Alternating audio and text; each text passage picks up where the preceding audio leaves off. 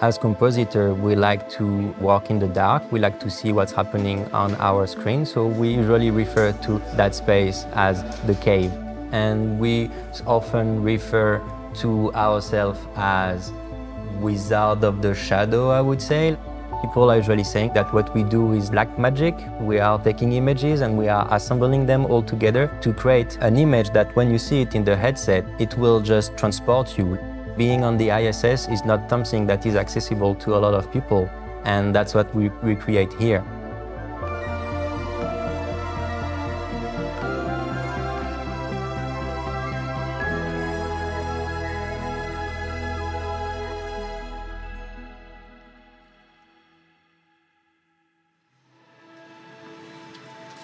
My job at Felix Paul Studio is mostly being a conductor of the post-production. So just making sure that all the teams are on the right note at the right time. My name is Joëlle Roulian, and I'm a post-production producer, and this is Toscane. We are about 20 people in the post-production department, starting with the management team, editors, encoders who make sure that everything is packaged in the right format for the right platform. We have pipeline who build custom tools. We have also audio department and compositing. My name is Jérémy Bazin, and I'm the VR compositing supervisor. What we do here at Felix Paul Studio is a bit different from other studios. So if you come from a VFX background and you did 10 years in VFX compositing, that still applies here, but you will still need to have three main specialty working here at Felix Paul Studio. So compositing, then stereoscopy, and then virtual reality. That's not something that is very common. The industry is still emerging, so that is something that we will teach you here.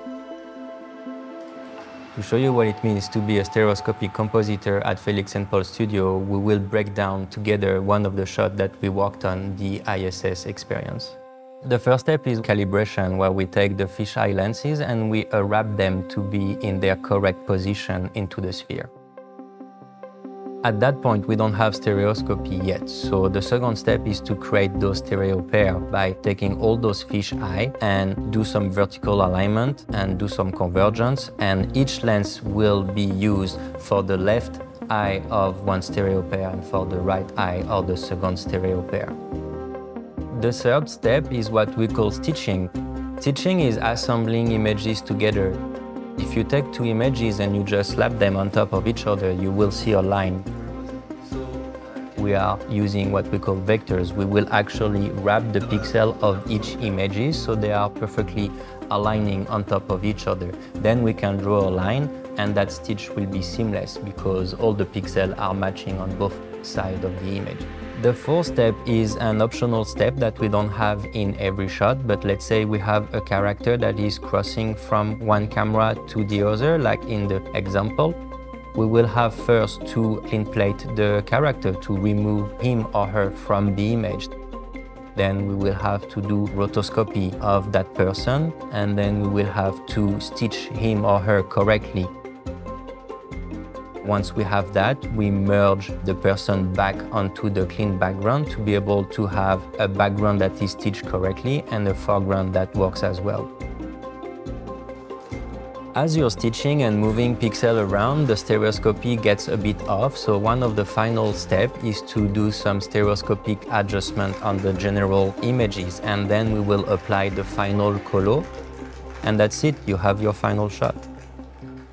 We are using software that are taking you to one step that in most studios would be the final image, but for us it's like the starting point. And from that we are refining the image until it's perfect when we look at it in the headset. So a shot of a few thousand frames could take up to a couple of months to assemble together. And we are always trying to get the best image as we can when you look at it in the headset. You need to feel like you're there, and there is nothing in compositing that will take you out of the immersion. One of the most challenging things I had to face when I arrived at the studio was all of those little things that you don't normally have to think about when you're doing television or cinema. I'll try not to splash you with the hair washing. We were filming into the space station, and instead of having an astronaut with straight hair, you have an astronaut with curly hair. That can add weeks or months to the compositing because of the rotoscope you have to do for all of the little details. That is why you really need to make sure that from the director who set up the scenes to the compositing teams, that everyone is on the same beat to make sure that we're doing cinematic VR symphonies.